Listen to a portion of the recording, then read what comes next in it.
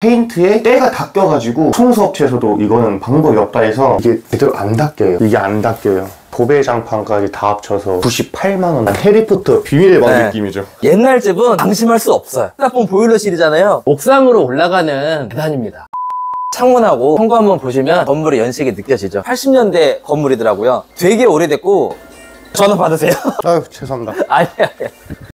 문을 보면, 그러니까 원래는 지금 이 색깔이었을 거야 아마. 옛날 집이다 보니까 요런 문에 하자 같은 게 많습니다. 신림역에서 한 700m 정도 거리인데 한 7분에서 8분. 그러니까 남자분들은 한 100m당 1분 정도 잡으면 될 것 같아요. 촬영한다고 꾸며놓은 게 아닌 게 요 뾱뾱이도 지금 거의 반쯤 떨어져. 잠깐만. 이 문도 역시 옛날 집이다 보니까 시원하게 열리진 않습니다. 샤시 공사가 안 돼 있는데 여기 한 번 더 바람을 막아주긴 합니다. 샤시 공사가 돼 있는 집에 비해서는 겨울에 좀 어디 가셨어요?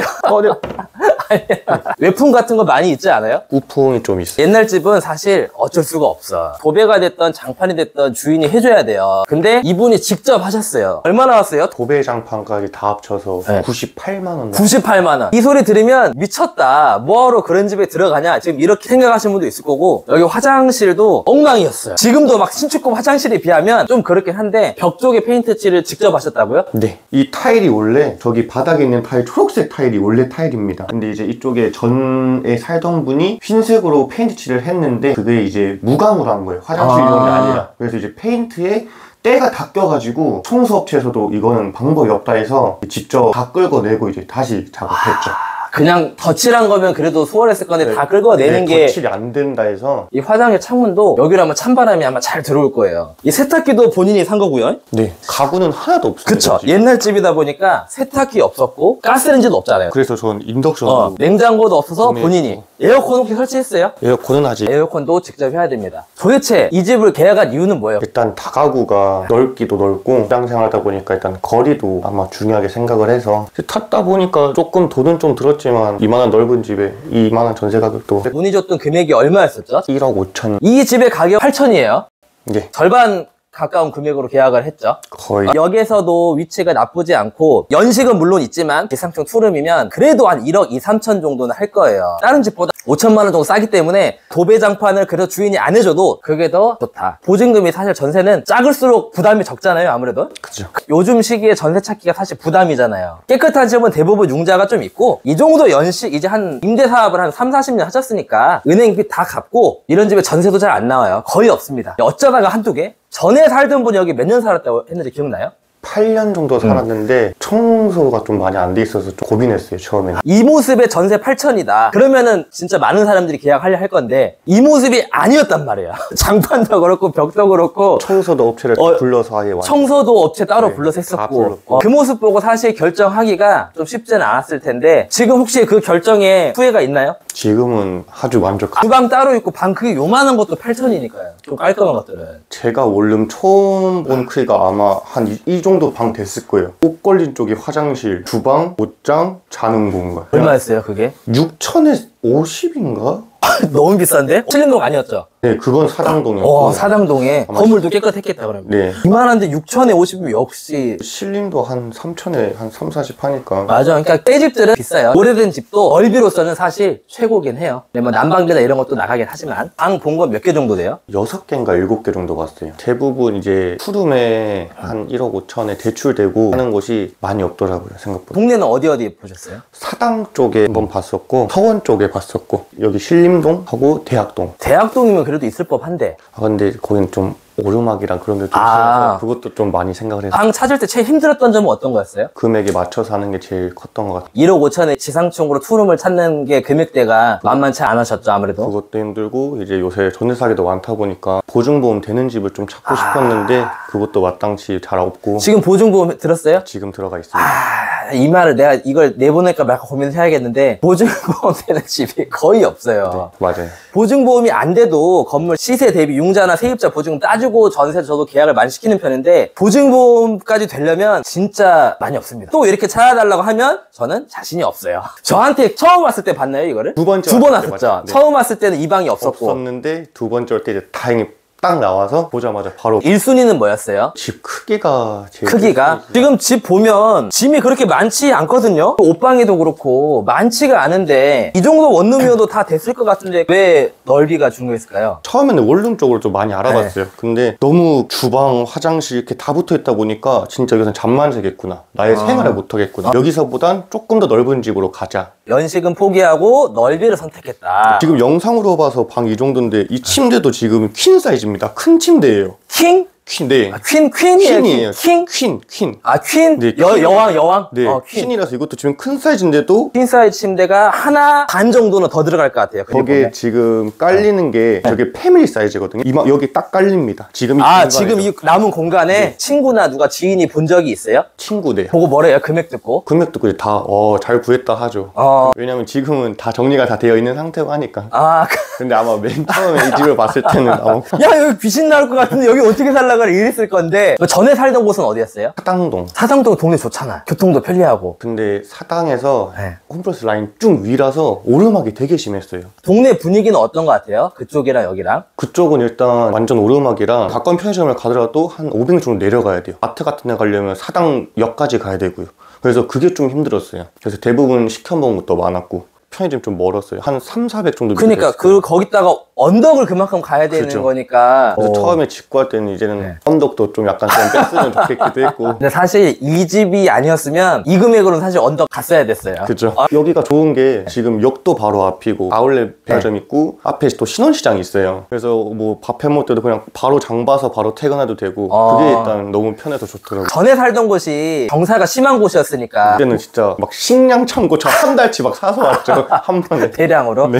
사당동이 안 좋다 절대 아닙니다. 동네 자체는 사당동이 되게 좋아요. 근데 이분이 거주하셨던 곳이 이제 언덕이 너무 가파른 곳이니까 그랬다, 이것만 좀 참고를 해주시면 좋을 것 같아요. 너무 이게 말도 안 되게 싸가지고 이거 어플에 올리면 허위 매물로 의심받을 거예요. 그럴 수도 있죠. 근데 주인이 그러니까 8년 동안 한 번도 안 올린 거예요. 그러니까 이런 집이 많겠냐고요. 8년 전 금액에 살고 계신 겁니다. 너무 나도 기분이 좋아요. 근데 너무 기대치가 올라갈까봐. 만족도는 어떤가요? 지금 95%? 마이너스 5점. 그건 뭔가요? 확실히 옛날 집이라 우풍이 집에 침대랑 벽이랑 상당히 많이 지금 떨어져 있는데 네. 그래도 찬바람이 많이 느껴져요? 지금 여기 자세히 보시면 이게 제대로 안 닦여요. 네, 이게 안 닦여요. 지금 현관도 보시면은 식당에서 많이 봤는데 놓으면은 자동으로 붙는 거. 이게 편해서 일단 제가 설치하니까 좀 낫더라고요. 처음에 볼 때 온도가 12도에서 올라가질 않았어요. 우풍이 심해서. 지금은 좀 괜찮아요? 설치하고 나서는? 지금은 한 17, 18도까지 올라가요, 확실히. 그래도 춥네. 제가 딱 18도까지 온도를 올려놔서 18도까지만 올려놔서. 사실 이 집은 하이라이트가 따로 있거든요. 약간 해리포터 비밀의 방 느낌이죠. 옛날 집은 방심할 수 없어요. 이렇게 딱 보면 보일러실이잖아요. 옥상으로 올라가는 계단입니다. 나 무서워서 못 올라갈 것 같거든요. 근데 이 옥상을 저만 쓸 수가 없어요. 그렇죠. 다른 사람들이 이쪽으로 산타클로스 정도는 이쪽으로 내려올 수도 있을 것 같은데 올라가 보긴 했어요, 위에? 아니요. 안 봤어요? 한번 올라가 볼까요? 오신 김에. 잠깐만, 제가 한번 올라가 볼게요. 조심하세요. 잠깐만, 이게 잠깐만요. 이게 사다리가 고장이 아니고 움직이는 거예요, 지금. 요 부분만 쓸 수 있는 개인 공간입니다. 웬만하면 올라가지 마요. 이게 불안하네. 휴지랑 이런 게 있는데 아마 전 사람 선물로 올려놨나? 올려놓고 그분도 참고로 쓰다가 깜빡한 것 같아요. 혼자 있을 때는 무서워서 차마 못 봤는데 막상 보니까 어때요? 근데 정리하고 사다리 고정돼 있으면은 괜찮을 것 같은데 나중에 고기도 구워도 될 것 같아. TV가 몇 인치예요? 40 몇 인치. 야, 이 정도면 그래도 영업을만 하겠다. 침대에 지금 딱 누워가지고 오른쪽으로 몸을 돌려가지고 여기 딱 TV 딱 맞아요. 그 단점은 뭐가 있어요? 이제 사회초년생들이 제일 힘든 거죠. 그 월급에 돈이 다 나가니까. 다른 사람은 월세를 뭐 40, 50, 60 그죠. 이렇게 내는 사람들도 많거든요. 그거에 비하면 진짜 오래 사세요. 본가가 어디예요? 경북 상주시라고. 상주, 꽃감. 네. 상주에 추천할 만한 여행지 혹시 있어요? 자전거 좋아하시는 분들은 그 낙동강부터 이제 쭉 이어져 있는 자전거 도로도 있고. 커플끼리 가서 어디 갈 만한 데는 없어요? 네, 없습니다. 상주는 혼자 자전거 타고 가야 된다. 성주봉이라는 계곡이 하나 있는데 텐트도 칠 수 있고 하는 곳이라. 여름에 그럼 사람 되게 많겠네요. 네, 뭐 텐트 없는 분들 텐트 대여도 해줘요. 식당은 가지 마시고 사서 가시는 게 아무래도 그런 데 비싸죠. 그리고 또 그런 데서 고기를 구워 먹어야지 제맛이니까. 그치. 친구랑 살았을 때랑 혼자 살 때랑 장단점이 있어요? 장점은 할 일을 분할해서 하는 거죠. 누구는 설거지 담당, 누구 뭐 밥 담당 이렇게 뭐. 혼자 살아서 좋은 건 뭐예요? 저만의 일단 개인 시간? 친구랑 있다 보면 늦은 시간에 제가 뭐 게임을 하거나 뭐라도 시끄러워서 친구가 또 방해될 수도 있고 또 영화나 드라마도 제 맘대로 못 보고 여기서는 이제 혼자서 그냥 늦게까지 그냥 뭐 내가 보고 싶은 비디오를 봐도 되고 그죠. 뭐 어떤 비디오 그죠. 아직 그 산지 얼마 안 돼서 뭐 맛집이나 이런 건 모르겠네요. 근무지가 여기라서. 그러면 맛집 좀 알려줘요. 양지병원 맞은편에 서울갈비라고 있어요. 퇴근해서 가려고 하면 항상 웨이팅이에요. 아침 10시부터 오픈하는데 점심에도 막 고기 구우러 오는 사람도 되게 많고, 만약 부모님하고 좀 좋은 고기를 먹고 싶으면은 양지병원 옆에 강강술래 금액을 생각하고 가셔야 됩니다. 그러니까. 이쪽은. 강강술래는 월급날이나 그죠? 이제 명절 때. 근데 자취하면서 돈은 있어야 된다. 저는 바로 저걸 추천하고 싶은데 어떤 거요? 건조기. 크기도 있다 보니까 이제 원룸에서 쓰긴 좀 힘들죠. 건조기를 쓰시는 분은 모두 다가 1순위가 건조기였어요. 왜냐하면 이불 빨래 할 때 대부분 원룸 사는 분은 세탁방 가서 건조기 막 돌리고 하잖아요. 아니면은 뭐 집에다 널고 하면. 근데 그거 한참 안 마르니까 좀 건조기가 아마 제일 필요하지 않을까. 원룸에서 이거를 둘 공간이 사실 그죠. 아마 쉽지 그게 좀 않아. 힘들 거예요. 공간만 되면은 건조기가 1등이다. 강강술래 가지 말고 몇 번 아껴서 건조기를 하나 사십시오. 네, 전 에어프라이어도 좀 추천을 하거든요. 새 거긴 한데 찾아보고 고민하다 산 건데. 전에도 에어프라이어를 썼어요, 그럼? 네. 근데 그땐 동그란 건데 네모난 게 좋은 게 안에 보면 이 구멍이 있어요. 이게 토치 넣는 건데 삼겹살 있죠? 통으로. 네. 그거 칼침해가지고 꼬지 꽂아서 넣으면. 꼬지도 있어요? 네, 다 있어요. 돌아가면서 이제 굴룸에서 대부분 고기 구워 먹으면 또 냄새 빼는 것도 맞아요. 일이고 옷에 냄새 다 배니까. 방을 이제 구하시는 분들 한마디 하자면 아마 대부분은 좋은 집 깔끔한 집 가고 싶을 거고, 저는 빌라랑 다가구도 좀 나쁘지 않다고 생각을 하거든요. 연식은 좀 오래되긴 했지만 훨씬 큰 면적에다가 꾸준히 잘 돌아다녀 보시고, 저는 빌라랑 다가구도 추천을 드립니다. 여기 지금 상주의 자랑. 나중에 이사 간다 하면 저한테 연락 줄 거죠? 바로 드리는데 네.